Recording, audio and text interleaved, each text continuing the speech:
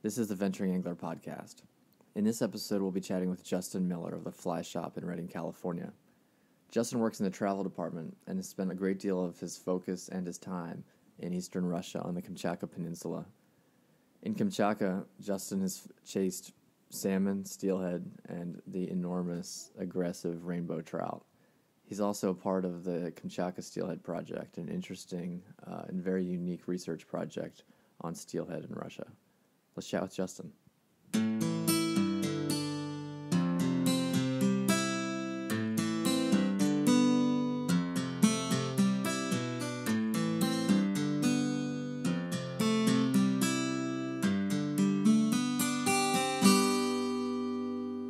All right, we're here with Justin Miller up in Redding, California. Justin works at the Fly Shop in Redding and is known for his fly fishing work with and in Kamchatka in eastern Russia. So, Justin, how did you come to get involved with eastern Russia? Oh, man, that was kind of a long game getting in, but the Fly Shop hired me straight out of college. And I didn't know much. I just wanted to fish a ton. And when I got to the Fly Shop, I started meeting guys that their entire souls were dedicated to fly fishing, and they showed me the ropes. And the only thing I ever thought about was just like that you had to just fish harder than everybody else to get recognized. And fortunately, I had a whole bunch of guys that recognized it. And one of my heroes in the world is a guy named Mike Van Warmer, who was guiding over there and had been for 8 years. Canadian dude in a hardcore spey casting steelheader, and I did none of the above. I steelhead fished, but with nymphs. And he grabbed me up quick and was like, "No, man, I'm going to teach you how to swing, cast spey rods, and when I'm gone, you'll take my spot in Russia." And that's exactly what happened. So what exactly was his spot in Russia?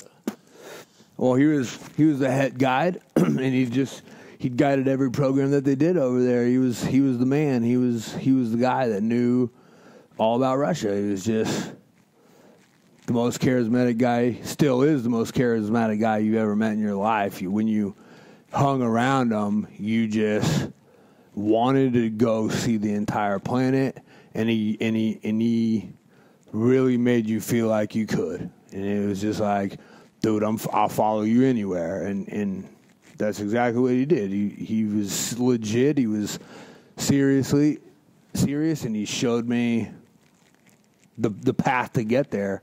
And when he walked away, he was like, "Justin, I want Justin to take my spot there." And sure enough, they were like, "Hey, you want to go to Russia? You want to be the next guy?" And I said, "Absolutely, man. I got big shoes to fill, but he made me ready." Yeah, so, I mean, this is how I'd put it, but you're sort of like the guy for Kamchatka.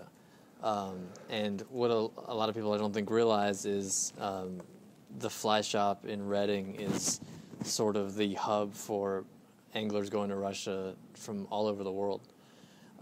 So what exactly is your role in all of that? Well, I got put in a really fortunate position. I mean, when Mike first was grooming me for that spot, and then they gave me the go ahead and I went. It was kind of like everybody's dream come true, right? Like, I need to go to Russia once. But if you ever talk to anybody that's been there, when you come home, your first thought is, how do I get back?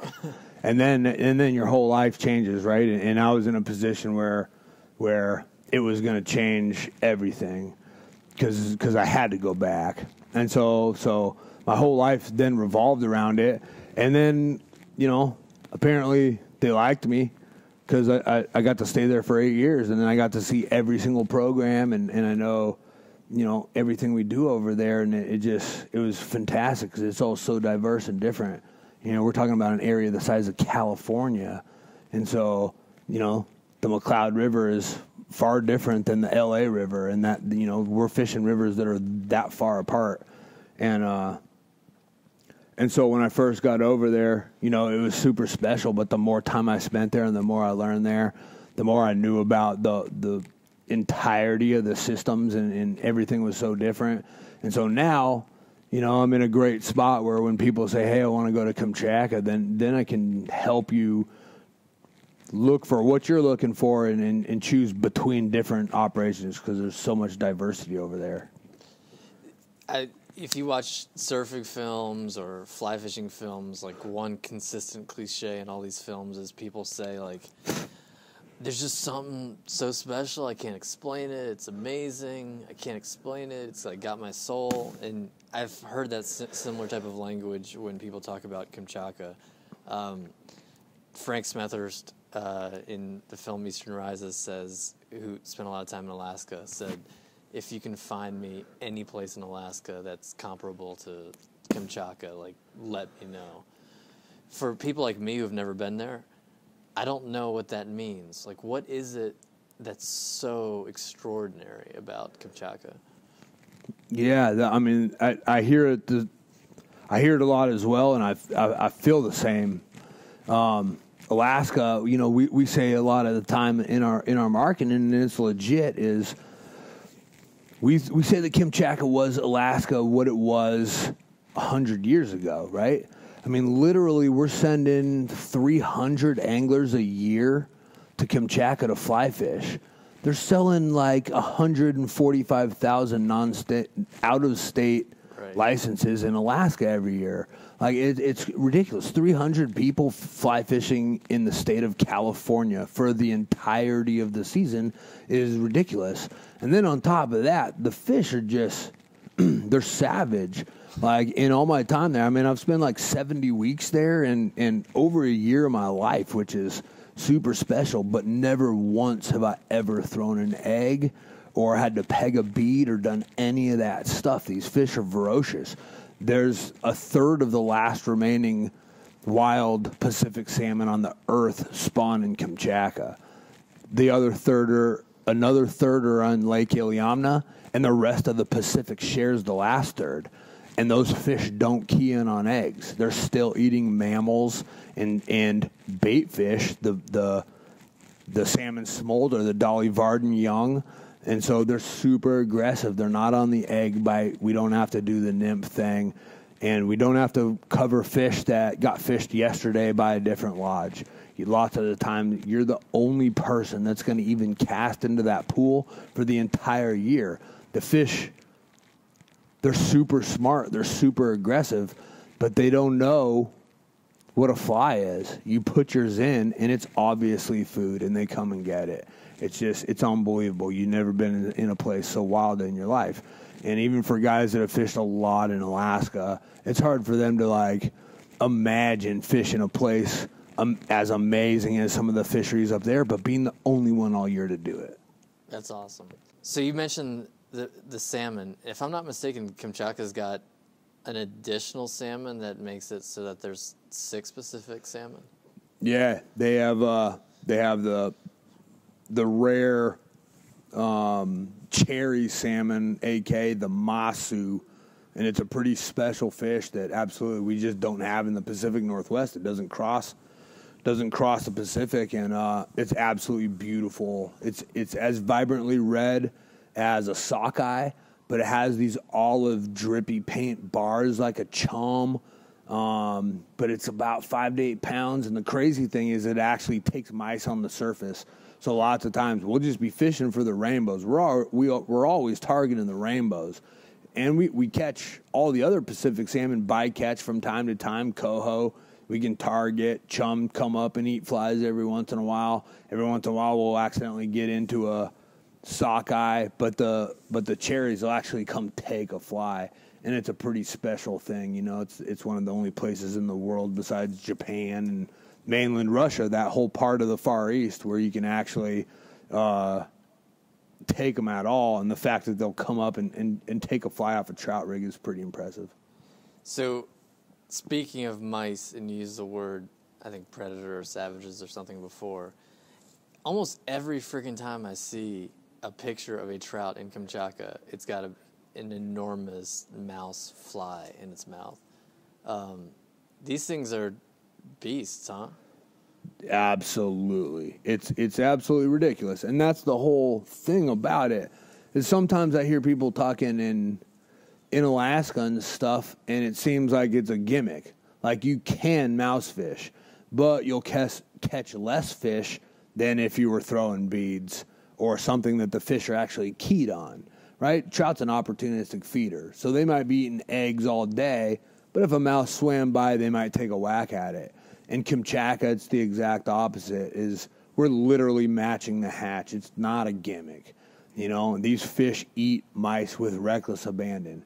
I've probably seen 10 or 12 real live mice try to swim across the pool in front of me, and I've never seen one survive the trek.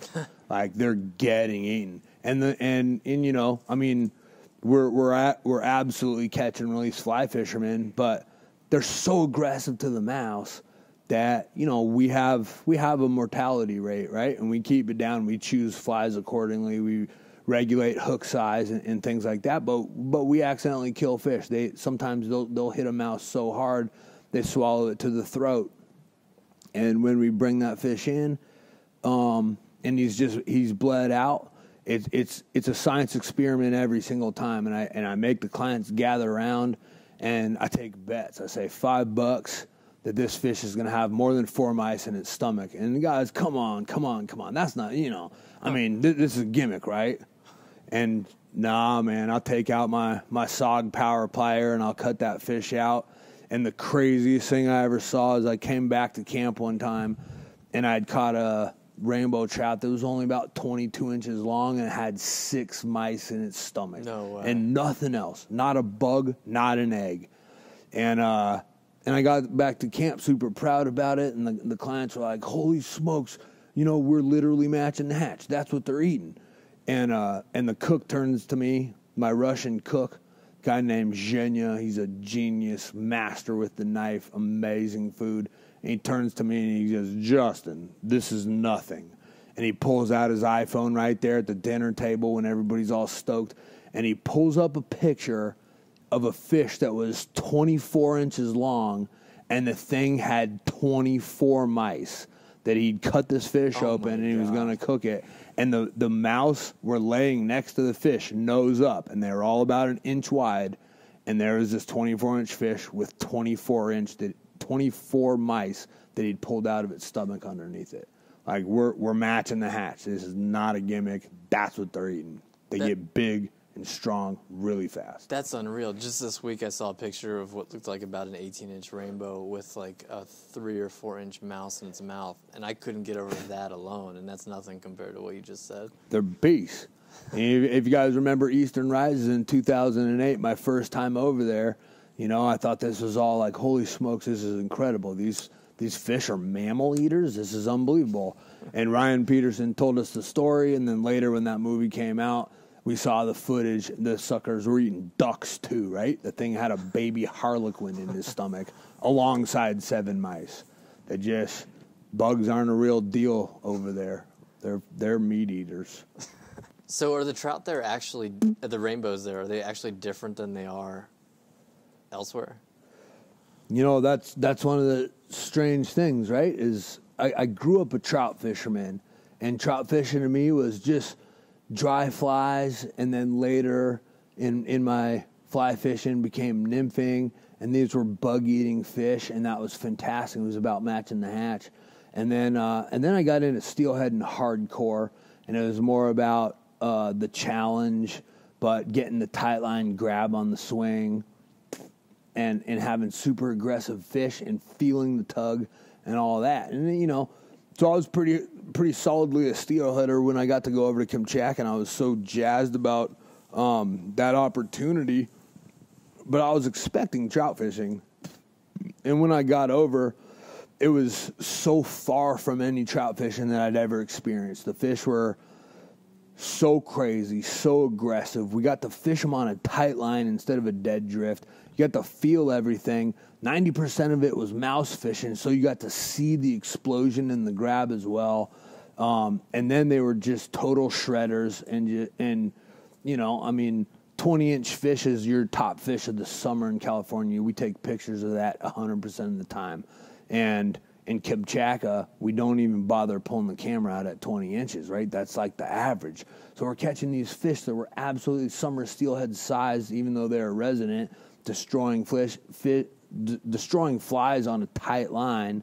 And it was absolutely incredible. And it was just this mind-blowing experience of, I'm trout fishing, but this is crazy. This is not like trout fishing that I ever have seen in my entire life, and I've done a bunch of it. It was same fish, quite a different mentality. And maybe it's just me, and maybe I'm just seeing the best of the photos, but it seems to me that these rainbows are physically different too, like very vibrant, colorful fins, strong looking fish. They're all strong looking, because they bulk up quick. But the crazy part is, I think half the reason why they're ultra aggressive, right, is they spend 7-8 months under ice, under the white blanket. And then when that sun comes out and that river opens up and mammals start swimming across it, like, man, we don't have the luxury of saying no to protein. And things come into the river, and they're like, I'm going to get it. I'm going to outcompete the guy next to me. I'm going to take everything that comes by. And they get really strong, really quick, and they got to be really aggressive to survive. If they don't, and they get to go into the next winter skinny, they're going to lose, right? So the winners survive, and the winners are aggressive, and the winners hammer flies. They just eat. And they eat really fast. Like I already said, I mean, if you can find a fish that has 24 mice in his stomach before they've been digested, I mean, that guy's eating a lot of protein really fast. He's getting huge really fast. He's putting on weight so that he can be a dominant guy and survive a long winter under the ice. They're incredible. Still the same fish. It's Oncorhynchus micus. So you mentioned that Kamchatka is about the size of California. How many rivers are there, and how many rivers have you been able to fish? I actually did a little bit of research on this because I've seen so many different numbers thrown around. I've seen the number 10,000 thrown around. I've seen the number 100,000 thrown around. And it's absolutely an impossible number to verify, right?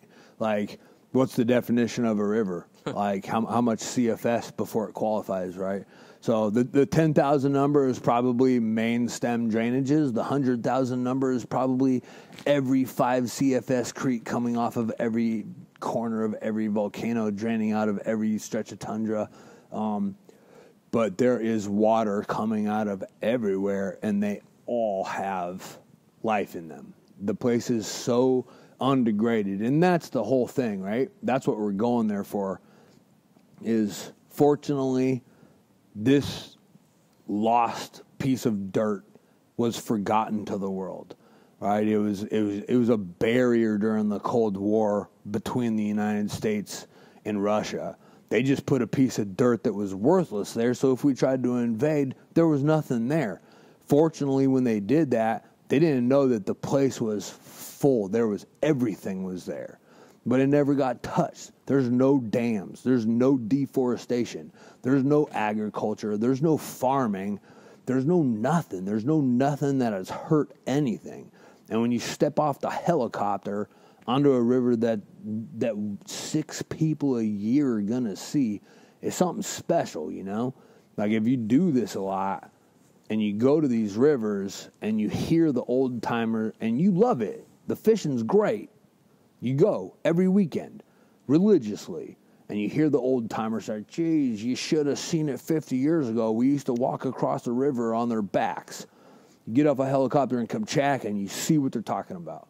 You're like, this is it, man. This is what the old man was talking about. I can walk across the river on his back. I throw the mouse under that bush. Son, there's a dang rainbow lives under that bush. Turn around your back.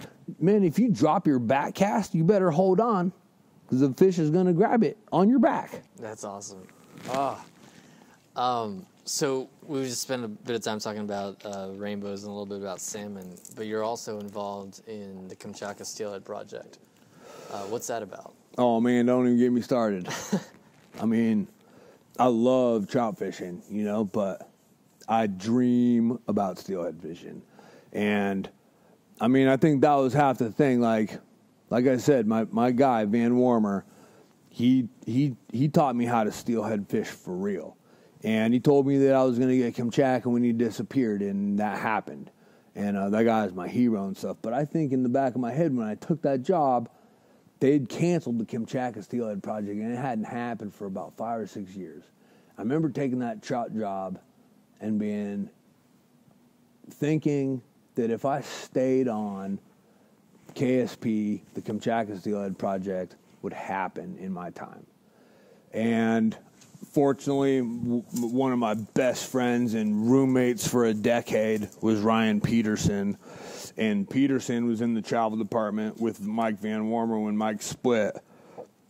And Ryan and I were guiding in Kamchatka, and the idea came back up to revitalize the KSP. And both Ryan and I were crazy passionate about it and be like, we can do it. And the whole thing was, people are like, it's a long way, it's a lot of money, it's a lot of time. And we knew that it was going to be worth it, and there was going to be people that were down to do it because it's all we could think about. And if that's all we could think about as steelheaders, we knew that there was going to be other people.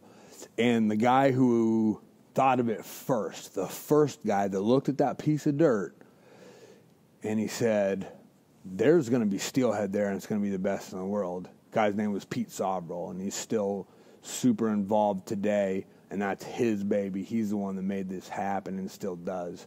And we got in touch with him and we said, let's go. And he said, oh, it's really hard to make it go. And both of us were like, man, we're willing to bend over backwards. Let's do this. And he was like, all right, let's go again. And we got the paperwork signed and we worked really hard to get it going again. And it is probably the most special thing I've ever done in my entire life. So what are the origins of the Kamchatka Steelhead Project? It was through the government of Russia? No, so it's absolutely, it's a joint research project. It was one of the first friendly things we did after the Cold War between the United States and Russia based on science. There's one thing that we can agree on and talk about is in the scientific community, discussing fish. And But the first brain behind it was Pete Sobrel, who's a hardcore steelheader and had a lot of connections in Moscow during the Cold War. His history is incredible. And he looked at the map and he saw Kamchatka for what it was, a beautiful habitat for Pacific salmonids that was untouched.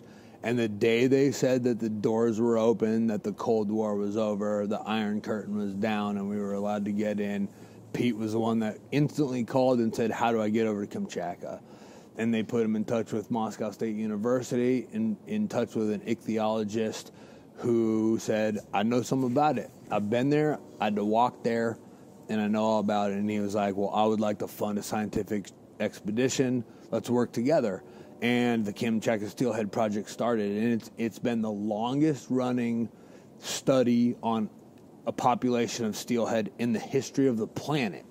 One of the crazy things about steelhead is that there's no commercial value, right? So everybody studies salmon because it's a food source. There's commercial value, there's jobs involved, and there's food involved. Steelhead are just looked right by because they're too mysterious. You can't gill net them in the ocean. You can't feed anybody, right? Because they're solo wanderers. But we started doing this project on steelhead in the Far East just for the science, not for any other thing, not for any money making or anything. And it's turned into just this amazing deal, this amazing wealth of knowledge on steelhead that doesn't exist anywhere else in the world. And now, Washington is sending a bunch of their scientists to join us in the Kamchatka Steelhead Project and see what we're doing so that they can bring the techniques that we're using back to the United States and use them to the benefit of our declining steelhead populations back home. So it's just a wonderful project. It's on the forefront of all steelhead research on the entire planet. And you're studying steelhead as they are supposed to be. It's not like people in Washington, Oregon, California, where they're looking at steelhead affected by people. Well, that's the absolute top of the entire deal. So many of our populations are degraded in the West, in the Pacific Northwest.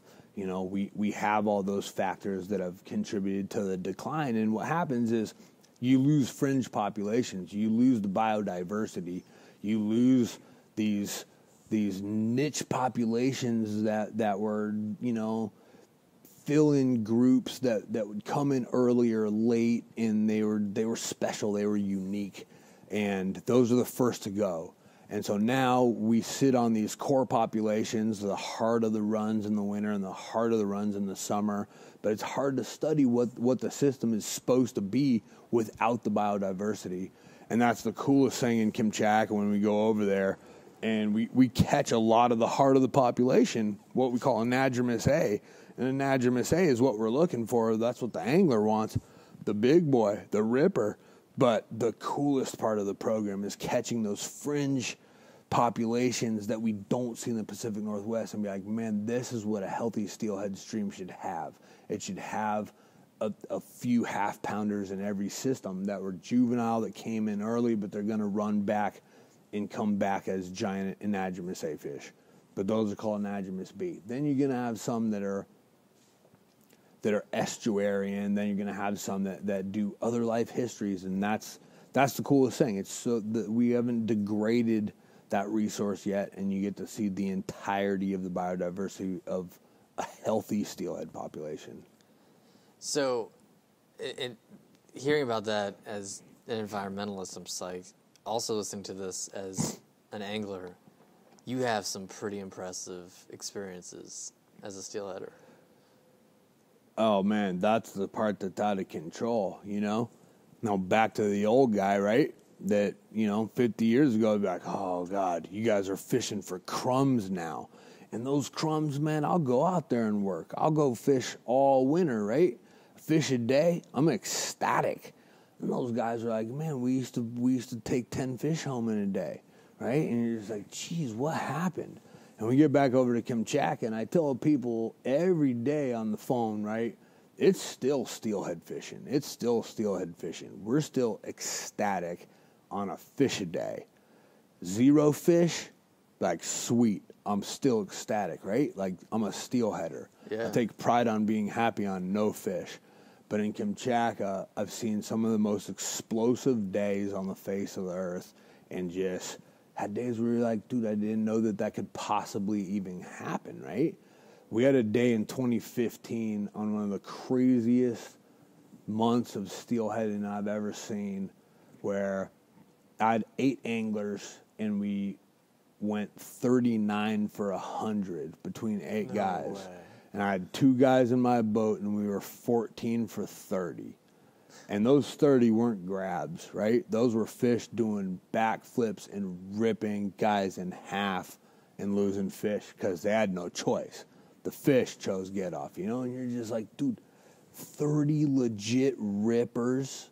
And, you're just like, gee, many Christmas. I can't even imagine if it was like that back home, Like, how could we ever let it happen and let that slip away? It's mind-blowing. I feel special that I get to go over there. It's really depressing to know that used to be in our backyard. Yeah, that's unbelievable. Certainly, I mean, Eastern Russia is so far. There's so many things that I'm not familiar with, from culture to transportation to species of animals. You've got grizzlies everywhere, right? Oh, yeah. Grizzlies everywhere. But they're great. Well, you and I were steelheading recently. You've got some grizzly stories. Yeah. Grizzlies are phenomenal. It's kind of refreshing to know that we're still not the top predator, right? Like, we can destroy a whole bunch of stuff. We're really, really good at that. But it's really special to go out into the wild and go out there and know that you have to have respect for something because you're not top dog out here. You're on their turf, and you better have eyes in the back of your head, and when a stick snaps, you better respect it, right? But the thing is man, they look at you, and you're not even competition. You're just so soft and not hairy. And they just look at you, and you're just like, are you going to get out of my way? And you say, absolutely, I'll move. And then they just cruise right. You know, the only good stories I have in Kamchatka are first week of the season before the salmon show up. You know, then you're hooking trout that they're not catching, and they say, man, that's not fair. Let's fight. You're like, okay, now I got some good stories. But as soon as the fish show up, they're just like, man, we can share, we can totally coexist. And they just look at you, you look at them, and you say, man, why don't you take this run? I'll move to the next one. And then we get in the boat and we move, and they're total gentlemen. Oh, it's amazing. Only recently have humans not been in fear of predators and had to rely on each other and be in community to, you know, protect each other from bears or wolves or whatever, mountain lions. And so you get to a place where you encounter these predators, and it reminds you that you're a creature too that lives on a planet. Absolutely. It's probably refreshing. And not the top one. Exactly. Like, I'm just a part of this system now. I got no machine. I got no help call. I got nothing. We got these two guys in this old boat. That's cool. And you got two choices, right? There's two choices in nature, fight or flight. We're out. Let's go. Let him have his piece of the whole. Have a chubby friend. Yeah. We'll get the next one, man. He can have it. Nobody wants to fight a grizzly bear. For you, having had so much experience there, I mean, I think you were there for 40 days this year, right? Yeah, this year was 40 days, and that was a short stretch. Yeah, so you probably have a better sense than anybody from the U.S. of just culture. You've gotten to know people there, and I mean, I don't even know what to ask, but no, that's just a great talking point at all, man. You watch the news too much today, and it just bums me out, you know, where it seems like the world wants another Cold War, and it's fucking crazy, man. Like, those guys are my brothers. I talk to those guys on Facebook. I talk to those guys on email all the time. Those guys are my friends. And anybody that ever says, like, oh, you hang out with Russians, those guys are the enemy. You know, I'm going to have words to say about it. Because those guys, man, I look them in the eye daily, and they got my back. When we got bears, when we got anything, when we got camp to put up, when we got anything to do, those guys got my back, and they'll be my friends for eternity, real friends. So, I mean, it's easy to make the case that Kamchatka is the place to fish, but maybe for the average angler, it seems so far that getting there is a challenge. For you set people up to head there all the time. What are some travel considerations? How hard is it to get there, etc.? I mean, I think it goes like this. The summer trout fishing now is a walk in the park. We have a 4-hour flight out of Anchorage, right? It's so easy. You just fly up to Anchorage, have dinner, wake up, jump on a puddle jumper, and you're in Kamchatka boarding a helicopter. It's just so easy. But the thing is, Steelhead program, we fly the long way. But, you know, people think of it as the long way, and that's like an issue. But it's not any longer than flying to the tip of South America to go fishing in Chile and Argentina. It's shorter than getting to the Seychelles. There's so many other places that don't have a shortcut, right? And you just take it because that's the only way to get there. I think a lot of people think Kamchatka's a long way because there's a shortcut, and the shortcut's ridiculously convenient. But the long way is kind of like you're paying your dues. And I think in some regard, it's even better because you get to stop in Moscow and actually feel like you're in Russia. Cool. You get to go see Red Square, hang out at the Kremlin, be like, okay, man, I'm in Mother Russia, you know? And then when you get over there and then you see the experience, you're like, wait a minute, that wasn't so far, and it was totally worth it. And the thing is if it was super close and super easy and super convenient, guess what? It wouldn't exist, right? It would have already been taken advantage of. So that's the thing. If you want to see the best in the world, if you want to see the untouched, man, you got to have a little bit of commitment to go a little bit out of your way to get there. That's its protection. So it's far enough and easy enough at the same time. Yeah, I mean, right now with that flight, it's only a weekly flight. And like I said, I mean, there's 40 guys a week on that flight. So it's not like there's a whole bunch of traffic. Right. But for those 40 guys, it's awful dang easy. I mean, it's never been easier in the history of Kamchatka tourism for North Americans to get there during the summer months, during the peak of the trout season. So we take advantage of that, and you're just like, geez Louise, this thing's 10 times easier to get to than Argentina and Chile. And I think that iconic image that people see when or at least imagine for Kamchatka is that old Soviet helicopter. Oh, that thing is beast mode. Is it scary? Absolutely not, man. That thing's like a flying tank. You know, lots of people get really, really worried about that thing. And like, I mean, you don't ever want to be thinking about fearful stuff when you're traveling. But if that's what's holding you back from Kamchatka, compare the statistics of how many otters and beavers crash in Alaska. Right. In the last 5 years, I know of 5 instances where float planes in Alaska have crashed and killed people. In the last 20 years of Kamchatka fly fishing, exactly 0 MI8s have gone down with people on board. Exactly 0. They have 100% track record. The only MI8s that ever crash are because some guy, usually a giant bigwig politician who thinks he's a badass, forces a pilot to fly in conditions that he shouldn't have. He says, you know, we shouldn't fly. It's bad weather. And the guy says, do you know who I am? Get this bird in the air. And they hit a wall. But if you listen to the pilot and trust his judgment, these things are absolute workhorses, man. They will get you and 12 other guys and 5 guides and cooks, 5 rafts, all your gear, all your equipment, 10,000-pound payload in and out with no problem. And when you get off of it, you'll take your pictures of the helicopter and you'll be like, that was the baddest ass machine I've ever been in my entire life. And then you set up your raft and you're doing the most remote fly fishing that you could possibly imagine. Absolutely. You're like, I'm lost. I'm never going to get out of here. And at the end, I'll call him on a satellite phone and give him GPS coordinates, and he'll be here in 2.2. That's amazing. That's true fly fishing, exploration, and adventure. It's the craziest adventure I've always been on, man. And my only goal all year is to see who's going to get me the next plane ticket over there. That's awesome. Well, to check out more, and I highly encourage that, check out theflyshop.com, specifically /travel/Kamchatka. It is truly everything you could imagine: aggressive, predatory, healthy, big trout in the most remote setting imaginable. Theflyshop.com. Thanks, Justin. My pleasure.